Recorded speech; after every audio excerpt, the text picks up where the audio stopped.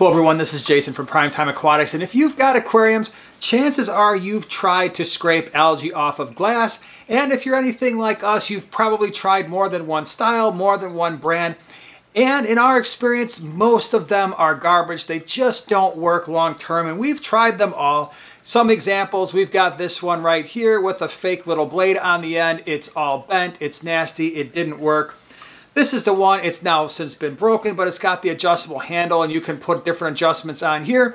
For the most part, garbage. We've tried these where it has the softer end, and if your algae is very, very soft on the glass, maybe this will work. Or if you've got a biofilm, this tends to work out okay. Obviously this one's been used quite a bit, but even when it was new, it didn't work all that well. And so then we tried the magnetic scrapers. And they were okay, but the problem was, one, you had to make sure that the magnet was appropriate for the size tank. It wasn't too big, it wasn't too small, that's fine.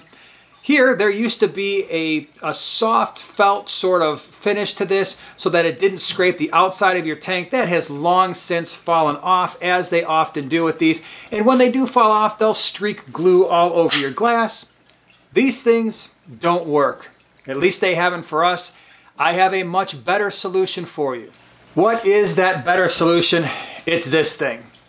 This I found on Amazon, and it has really been a lifesaver for us when we're scraping glass. This thing is a 12-inch extender for an actual real razor blade. Now, obviously the downside of this, razor blades are sharp. But this is a 12-inch extender. It is made by Fascio.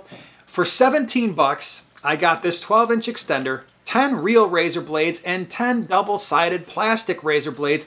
Affiliate link will be down in the description below.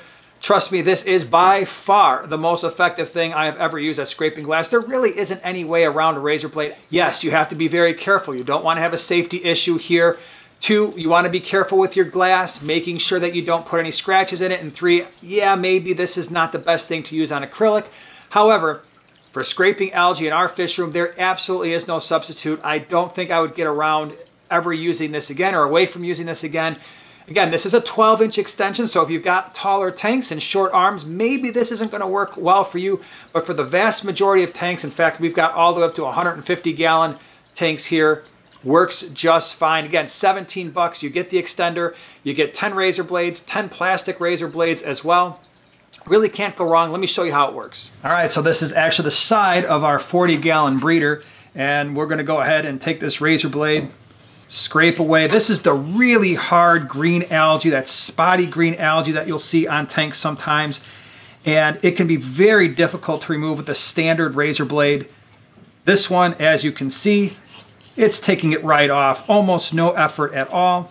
This is why I keep saying this has been a real time saver for us.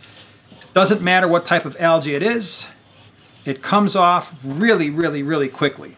So there you have it. This thing has saved us all kinds of time. Highly recommend if you've got tanks and you've got algae on the glass and you are sick of using all of those aquarium algae scrapers that just aren't working, try this one out. You'll probably have better luck.